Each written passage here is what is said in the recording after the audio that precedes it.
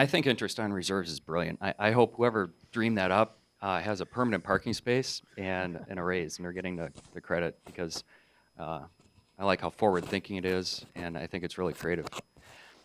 I'd like to ask you something about quantitative easing because I've heard some people are starting to draw some parallels between what's happened in Greece and Italy to here, but they're noting some differences. In Greece, it was what George Papandreou and Lucas Papademos.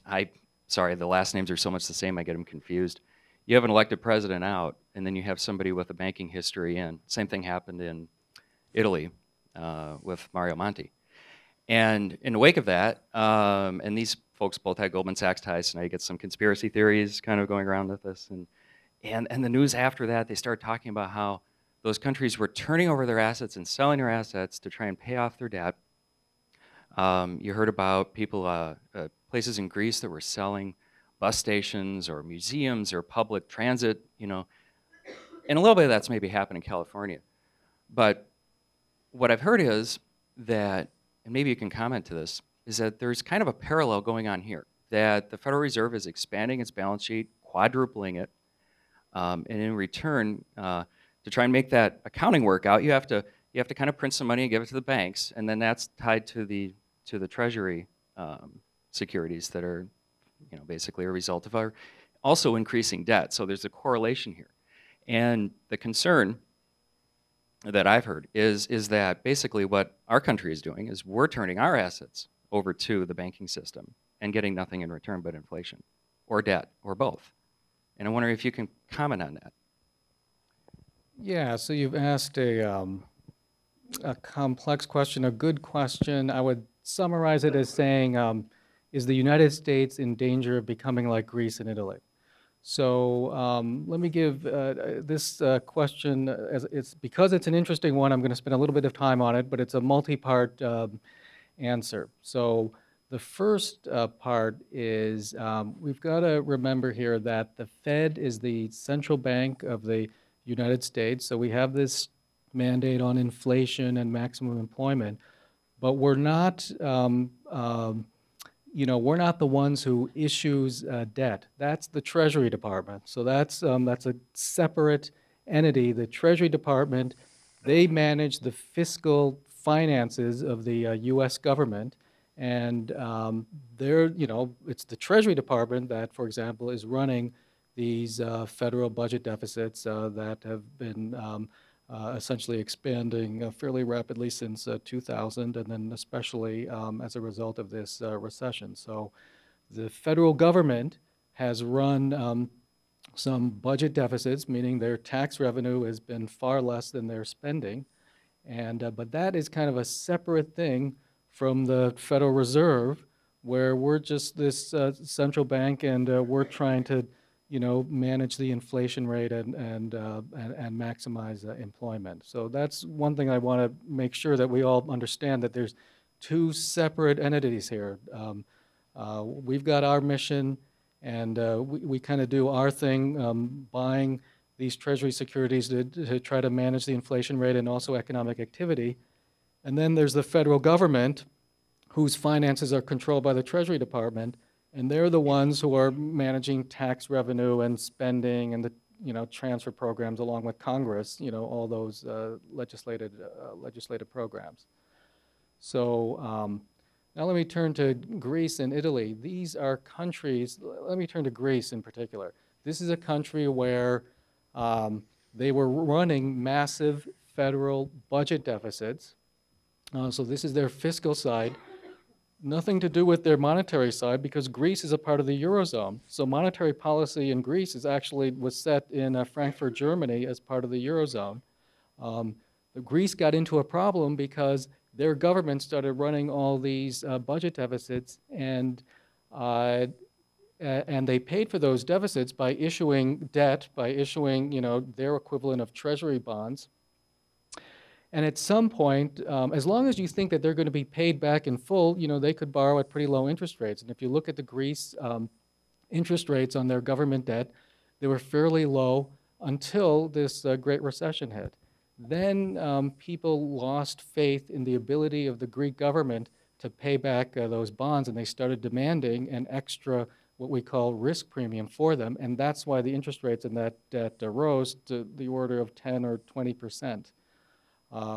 So that's, but because the interest rates rose, and the government has to pay, not only do they have to borrow to finance the excess of spending over tax revenue, when those interest rates rise, they have to pay that interest as well, and that caused further problems for the government.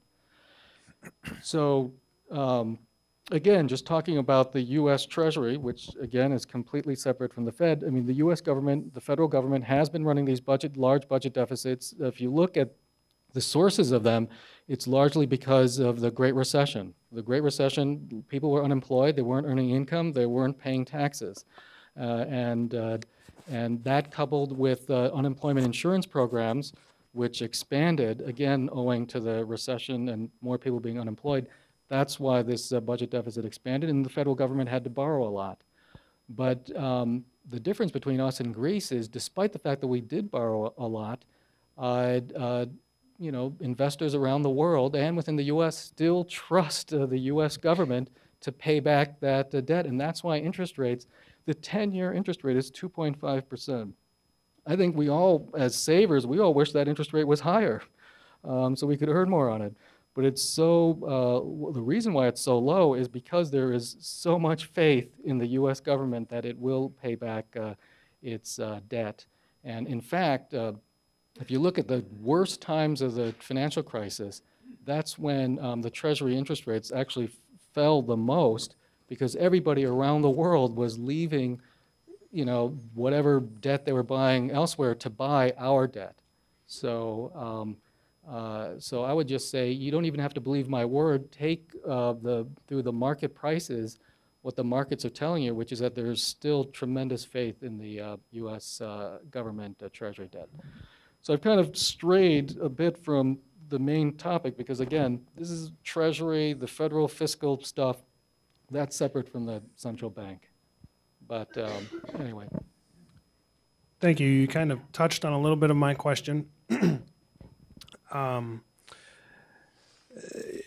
Obviously, if China and the other alternate reserve currencies that they're trying to start establishing come into being and gain confidence, that obviously would impact how that all plays out. But just a setup question for clarification, and then my follow-up question, because I don't want if you pay interest on reserves, that's actually in a way creating even more money then, right?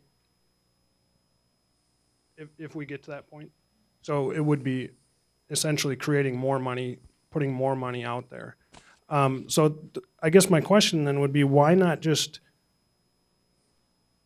create increase the reserve rate that the banks are required to keep on deposit, and just raise that rate instead of paying interest and trying to compete with the interest that'll be out there? Because it seems like this definitely could stop inflation, but it seems like it would bring about very high interest rates, which would really threaten the federal government and risk currency debasement. So why not just set the rate higher that require them to keep those reserves on deposit? So that's a good question. So I'm going to give a partial answer, and then I'm going to turn to Dick. So your question is, instead of, like, say, when the economy is booming and there's a threat of inflation, right now we're going to, right now we plan to raise that interest on reserves to ward off inflation by de-incentivizing banks from making too many loans. So your question is, why doesn't the Fed use this other tool they have, which I actually didn't talk about it at all, which is this required reserve ratio. It's a particular number. I think it's roughly 8% right now. So it's 8% of a fraction of the deposits that people have at a particular bank. That's what the bank has to hold in reserve at the Fed. Why doesn't the Fed just, modulate that required reserve ratio as a way to ward off inflation? So I think the main answer to that is because we don't know, we don't have a good sense of how, when we manipulate that required reserve rate, how that's going to then affect the amount of loan activity, et cetera. Whereas this interest on reserves, there's lots of interest rates out there. And so when we observe the behavior of all the other market interest rates out there, we basically are getting a sense of how much we need to raise that interest on reserves. So a lot of it is simply just tracking other market rates and then maybe adding a little bit extra to it to de-incentivize banks.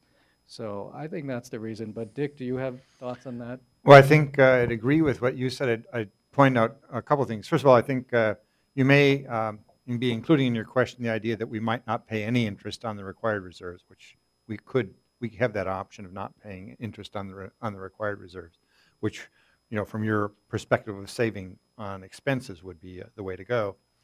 That, of course, would get you back to the point you raised earlier, Kei-Mu, about the inefficiency of taxing banks that way. We tend not to think that's an efficient tax. But even if we ignored that, then there's the, you referred to the 8%. The Federal Reserve Act at this point has an upper limit on how far we can raise that required reserve. And I think even if we put it at the maximum level, currently there would still be a lot of excess reserves. So we'd still, even if we went maxed out on the required reserve under current legislation, we'd still need the the interest rate on the excess reserves as a supplemental tool. And finally, I think, I'm guessing at today, I haven't checked this, but at today's situation, even if we went back to the statute and got authority to move it up much higher as a percentage of deposits, there would probably still be excess reserves. So, I mean, I think we're in a position right now where, you know, the excess reserves are going to be with us for a while. So I would add that, I think, to your answers. I think, do you agree? Yeah. Yeah. Yeah. Does that help?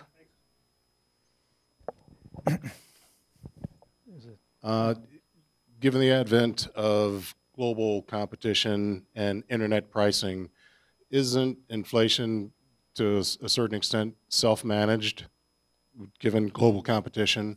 And then follow-up question, looking at the blue line, it seems like the money supply, it's really the reserves that are quite excessive, which I interpret that to mean banks are doing fairly well, but employment is still at a standstill.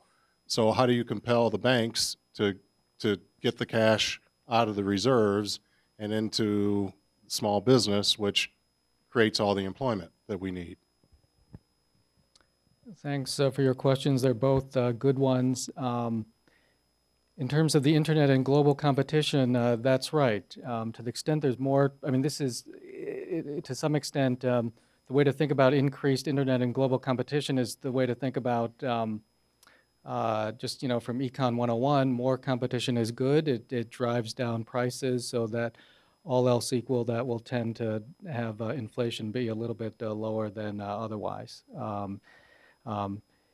However, people have actually studied very carefully internet pricing. In fact, President Obama's, one of his top economic advisors, Austin Goolsbee, studied this. And they actually found that despite the internet, they looked at some particular goods and services, despite the internet. So you would think that with the internet, dispersion in prices would come down because people would just, you know, buy from the guy with low prices and not buy from the guy with high prices, and the high price guy would go to business, and that would be the end of it. But there's still a lot of dispersion in prices despite the internet. In terms of your second question, you know, we're in a market economy, so we're trying to influence the prices of the economy, but we don't really want to get in the business of telling institutions and entities what to do with their money. I mean, this is what, you know, this is what China does, although China is actually trying to get out of it. China is trying to modernize its central bank and become more like the Fed or the central banks in Japan or Europe. But China recovered very quickly from the 2008 recession. I mean, their recession was a case where they went from 8% growth to 0 growth. They didn't actually have negative growth, but they recovered very quickly. And the reason is their central bank just gave tons of credit to private banks, and they told the banks that they had to make loans with them. They forced them to make loans. So, you know, we're in a market economy. We can't do that. All we can do is try to incentivize them as much as we can to do that. And So let me turn your question slightly. In terms of these incentives, I told you this IOR is now at 0.25%. One thing we could do to try to incentivize banks to make more loans is lower that rate, maybe to 0.1% or even to 0. Then by getting less at the Fed, the banks would have more incentive to make loans, and that's certainly an issue that the FOMC talks about. I mean, if you that's a potential tool that's on the table. The only thing is, even if you drove it to 0, I mean, it's only, at the end of the day, it's only a 1/4 percentage point. So it's, it could help, but it's unclear quantitatively how much it would help. Was there? Hi. I drove by a gas station today in Burnsville that was selling gas for $2.98 a gallon, and I think that's great for the economy because consumers' paychecks are stretching further than they otherwise would. If inflation is good for the economy, can you explain how cheaper gasoline is bad for the economy? I mean, the Fed doesn't like a lot of inflation. I mean, the Fed only wants 2% inflation. Now, keep in mind, when we say 2% inflation, we mean an average across a whole basket of goods. I mean, what we care about is, this average across the whole basket of goods that people buy. We're not really interested in the prices of individual goods, because at any moment in time, some good prices are going up and some are going down. We just care about the average. So let me ask your question slightly differently. Why is it that the Fed defines price stability as 2% inflation as opposed to 0 inflation? And there are a few reasons given for this, but one of them is it's almost a behavioral psychological reason. But the basic idea is that let's say you're in a company and you have to give out wage increases every year, and if the inflation rate is 2%, that means you can set, you can have your wage pool be 2%, and in every company there are the workers who did better during the year, and then the workers who didn't do as well during the year, and it's a lot easier if you have 2% inflation and a 2% wage pool to give, say, some guys 3% raises and other people 1% raises, then in a world where you have 0 inflation and a 0 wage pool, to give somebody a 1% increase and somebody else a negative 1% change. Now, if we're all rational agents, those two scenarios should be exactly the same, because what really matters is the real purchasing power of our wages. But in these experiments that psychologists and economists have done, people always prefer to be in that world of 2% wage increases where some people get 3 and the others get 1, than in this world where they actually get wage decreases. So that's one reason.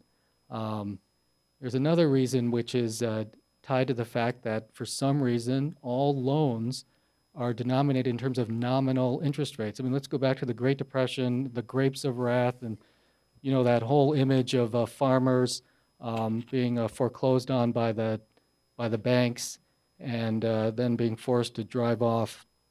And, the reason why the farmers couldn't pay back the loans is because you had deflation. Maybe they took out a loan at 5% interest. But then if the prices of the crops and everything else fell by 50%, then there's no way they can pay back that loan.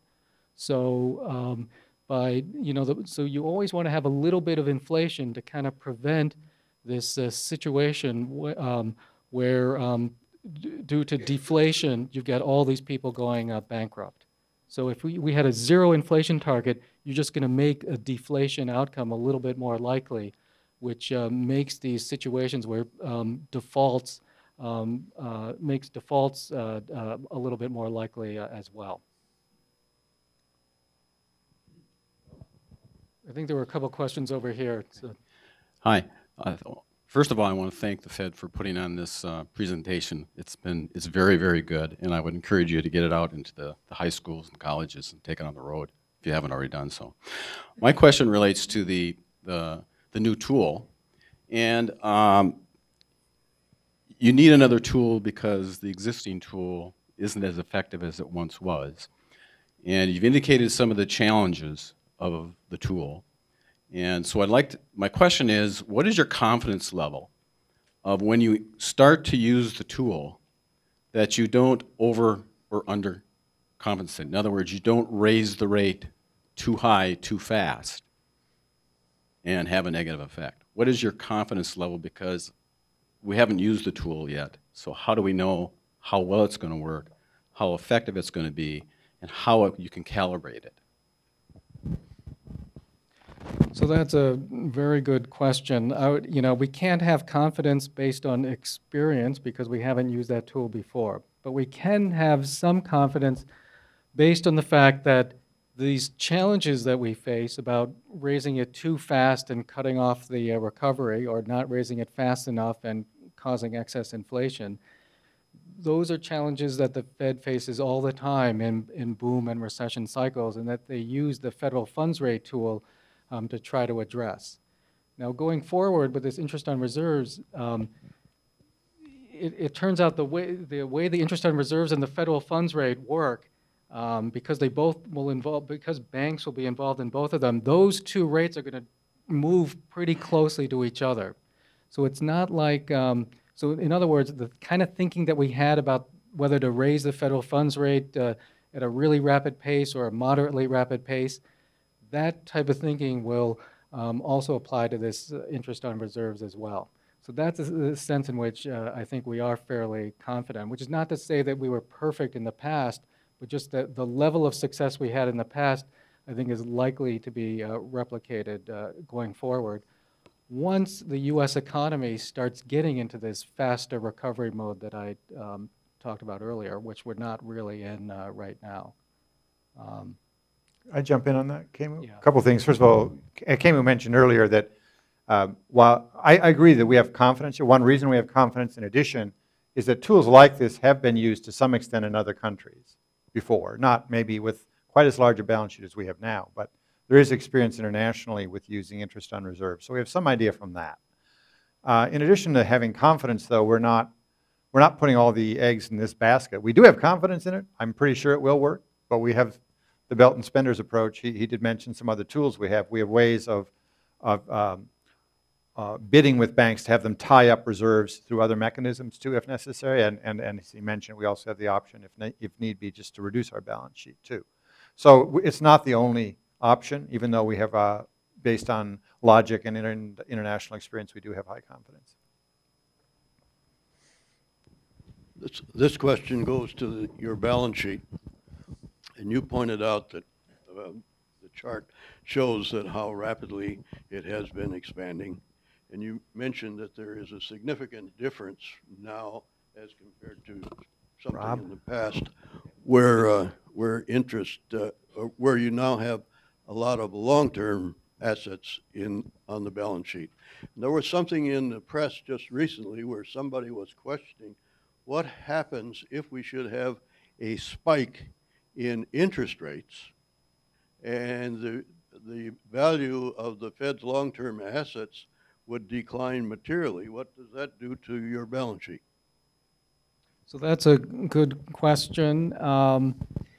So let me give a two-part answer to that. So by law, or in the Fed statute, we do not do what is known as mark-to-market accounting. So if interest rates spike, while the market value of those assets, the assets that we hold will fall, for example, the mortgage-backed securities, while the market value of them will fall, because we do not do mark-to-market accounting, that's not going to really affect us in any material way. So that's part one.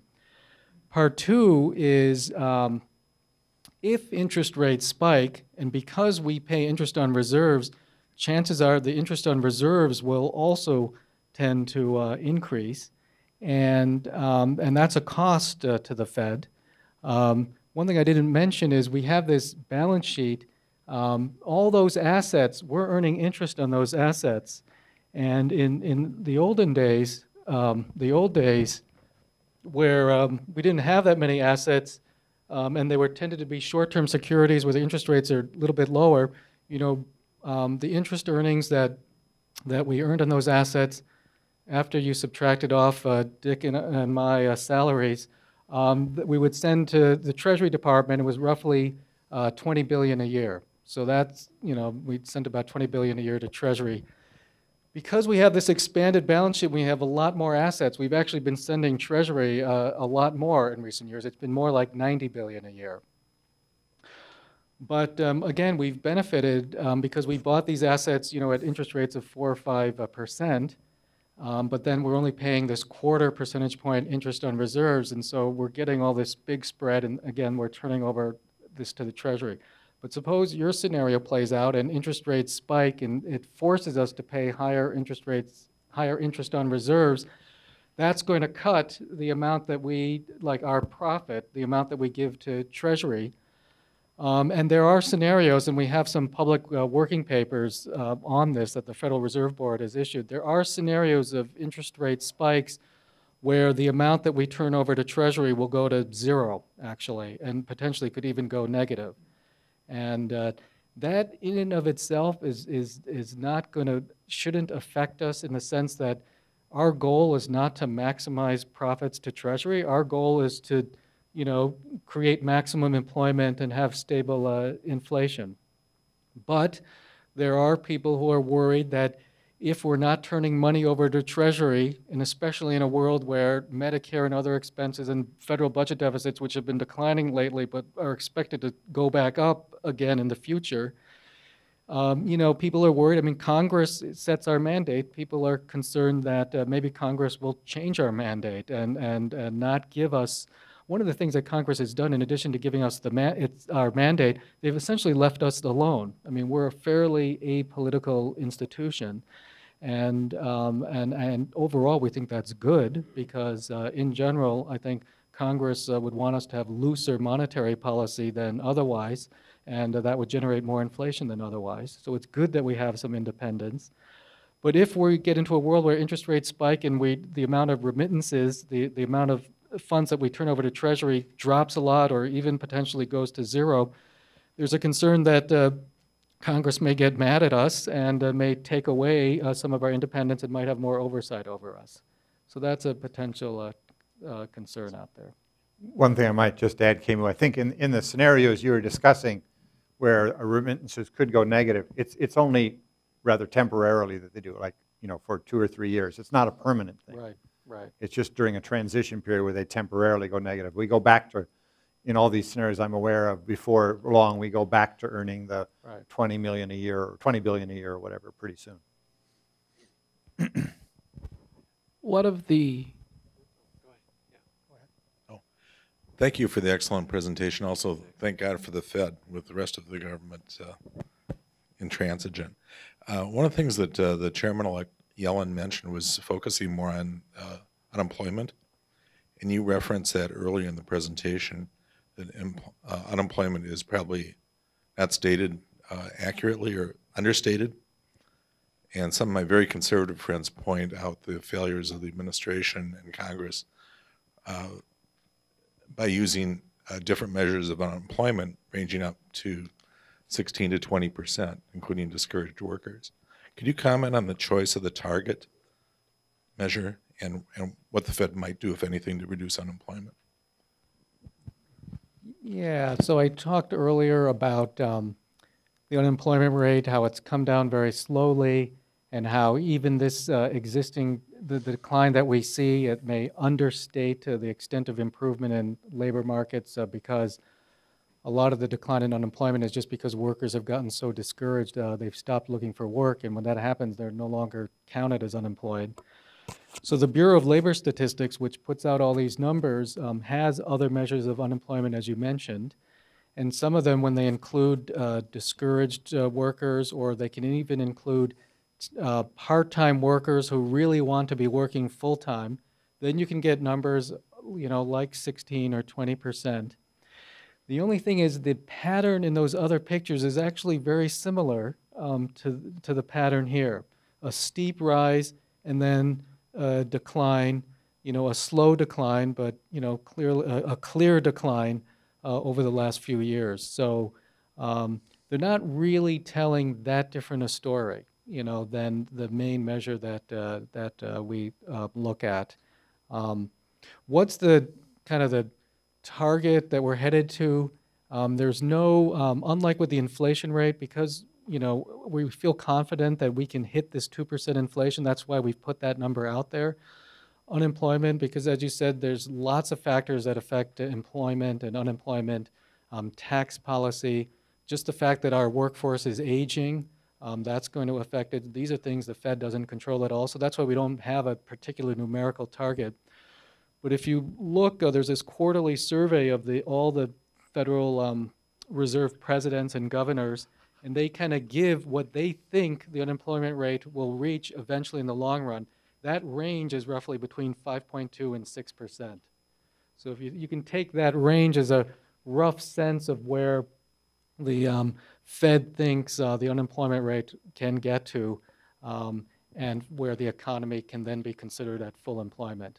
And you'll notice this range of 5.2 to 6 is higher than where we were before the recession started, and that partly reflects the fact that people think in some sense there was some permanent damage done by this recession.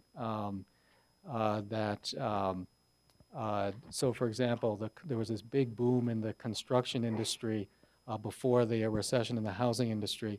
There's a view that it's never going to go back to where it was before, so that the housing industry, and because of that, there are all these workers in the construction industry that are going to have to find different jobs, and you can't overnight go from a construction worker to a nurse or an MBA or a lawyer or whatever. So maybe eventually, but it will take a lot of time for that to happen. So to the extent the economy needs to reorient itself in a significant way, then you can see that the unemployment rate can be higher than, even at when we fully recover, the unemployment rate can be higher than where we were before the recession started.